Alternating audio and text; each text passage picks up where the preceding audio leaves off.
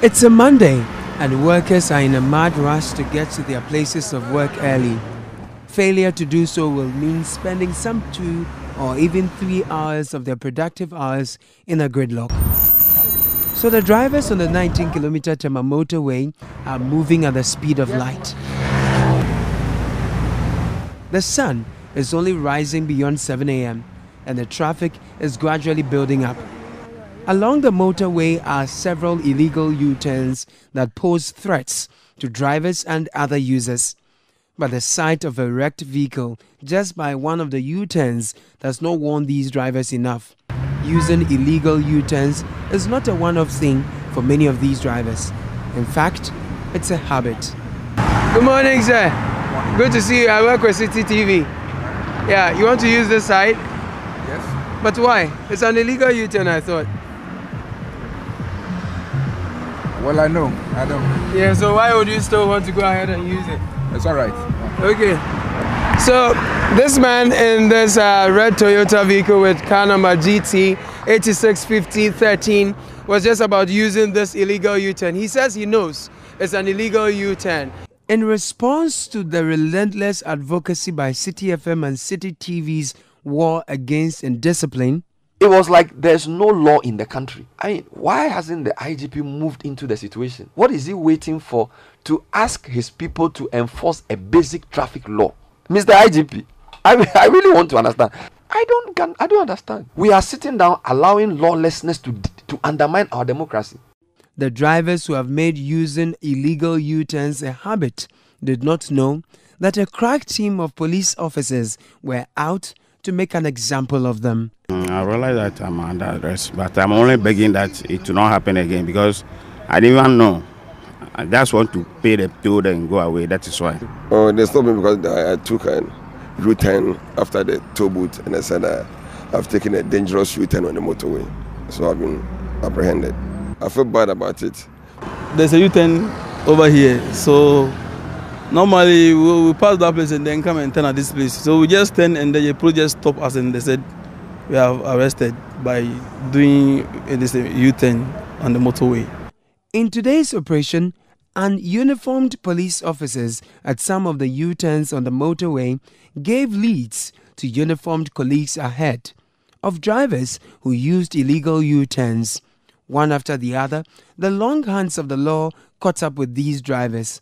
Among them is a pastor, lawyer, national security operative, middle-class professionals like bankers, lecturers, and doctors, factory hands, foreign nationals, and popular entertainer Andrew Kudah, a member of the hip life duo Keche.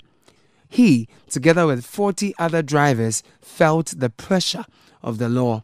From the onset, some of the drivers attempted talking themselves out of the pressure. Others placed calls to the so-called big men above. Some even wanted to resist arrest, but none of those arrested could escape the grips of the law in the face of our cameras. From the cross stretch of the Tema motorway toll booths is this illegal U-turn. This is one of the favorite illegal U-turn routes for many drivers. Interestingly, there is a police officer stationed here. Sometimes you don't just understand people.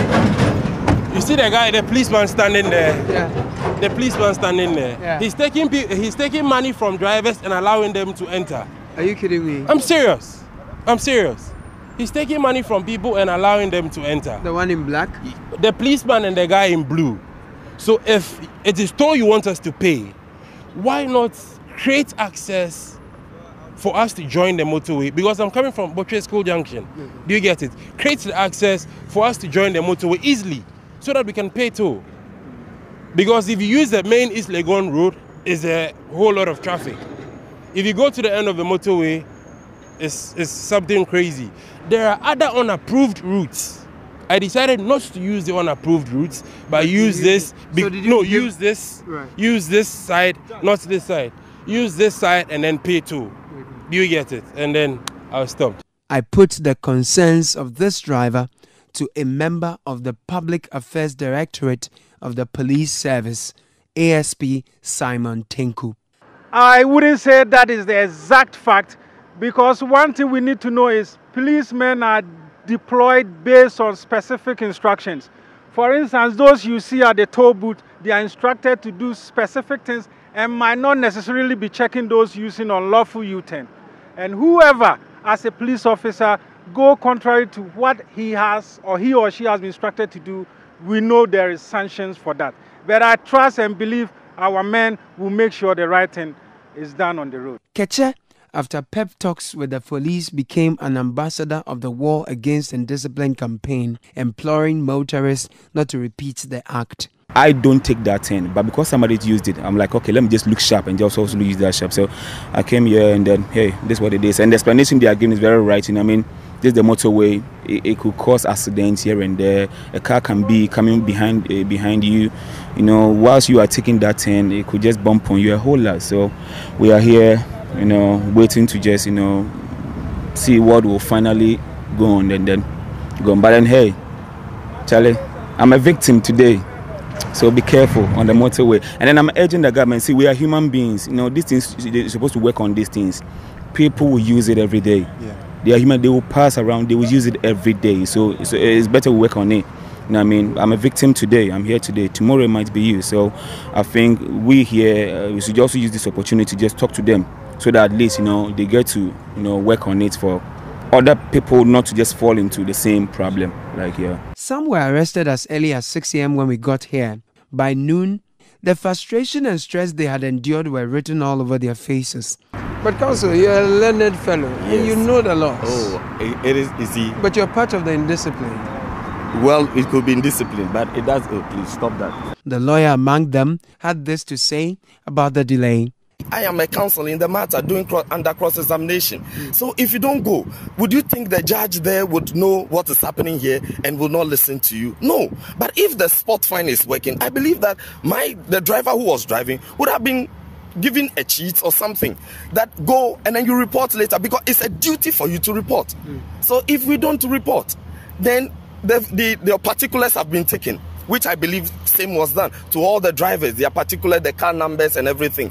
And this can be cross-checked from the DVLE and find out the particular persons who these cars belong to.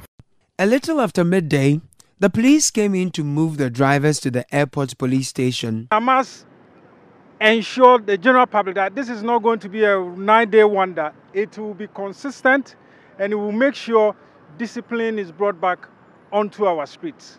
The District Magistrate Court, presided over by Juliet Osei-Dodu, has slapped fines ranging from a minimum of 600 Ghana cedis to a maximum of 780 Ghana cedis to 5 out of the about 40 drivers who took illegal U-turns on the motorway. For those who had their fines ranging beyond 600 Ghana cedis, that was because in addition to undertaking the illegal U-turns, some of them had their insurance and roadworthy expired. Now, the major source of frustration for most of the drivers today is that their dockets have not been processed yet.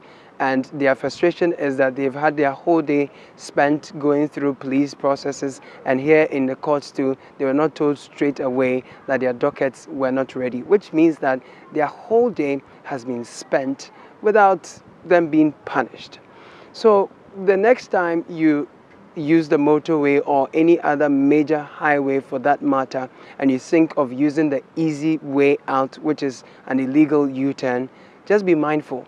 The City TV and City FM with its watchful team together with the police may be there and your day may not be very pleasant. Caleb Kudah for City News.